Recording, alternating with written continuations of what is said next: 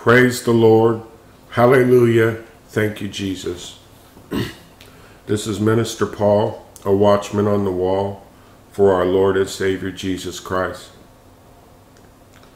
It's 4/2/16, 8:22 a.m. and that's Pacific Standard Time.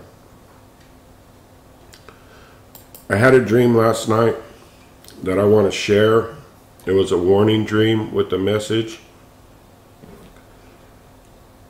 In my dream last night, I was in a makeshift bunker.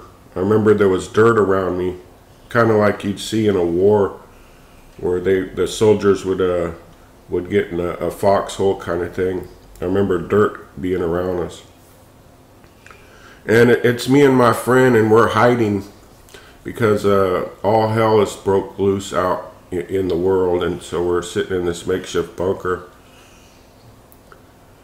And then all of a sudden, this man in a suit jumps in the bunker with us. And these rocks are being thrown at him.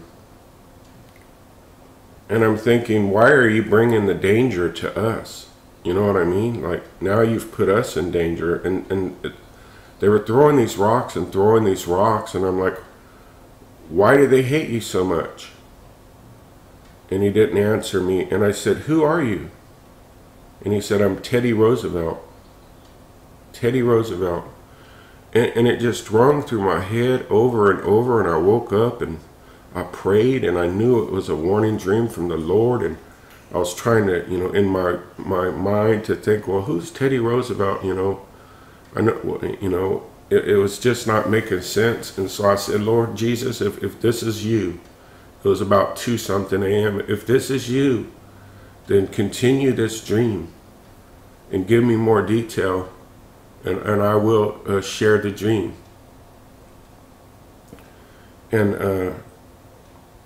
it was about 3 a.m. I woke up from the same dream. It did continue. In the second part of the dream, they are now throwing larger rocks at him.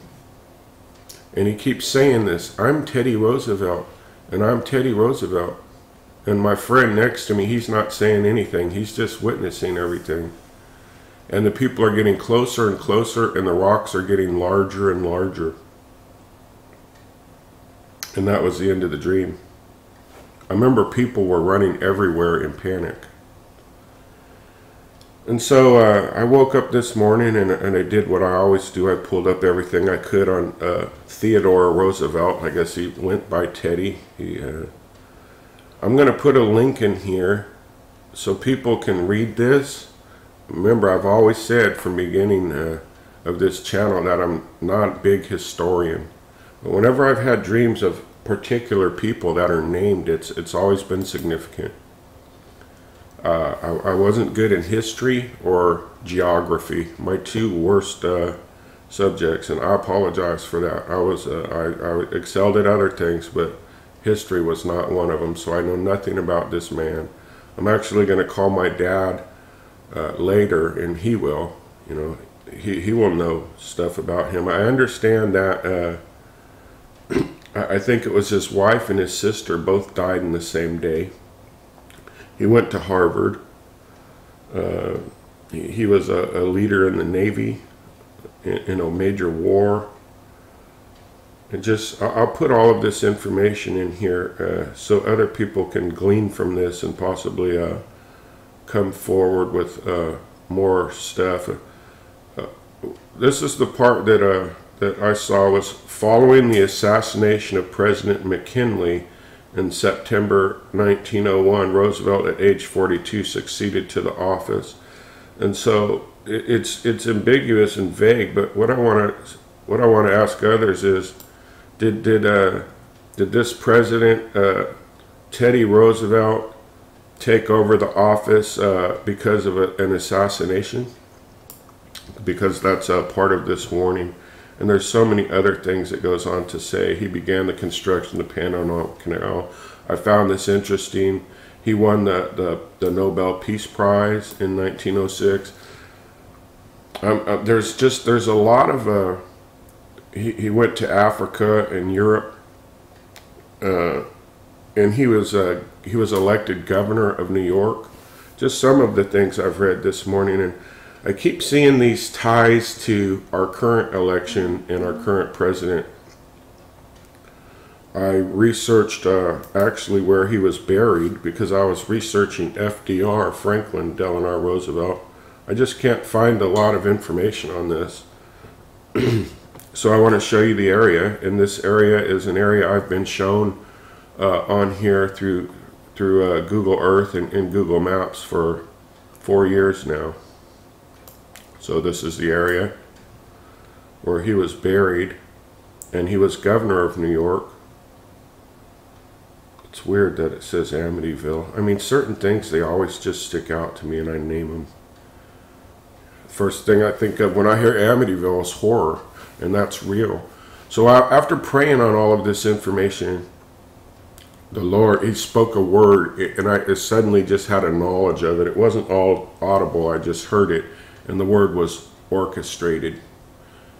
And so I look up the word orchestrated, and it says, arrange or direct the elements of a situation to produce a desired effect, especially surreptitiously. So I looked up the word surreptitiously. Surreptitious. Surreptitious. And it says kept secret, especially because it would not be approved of. Secretive, stealthy, clandestine, sneaky, sly. And what the Lord is revealing to me through the Holy Spirit here is that there is a secret, planned assassination against the president or one of the people running for president. This plan is in motion in this year of 2016. I'm going to say it again. It's either against the current president or one of the people running for president.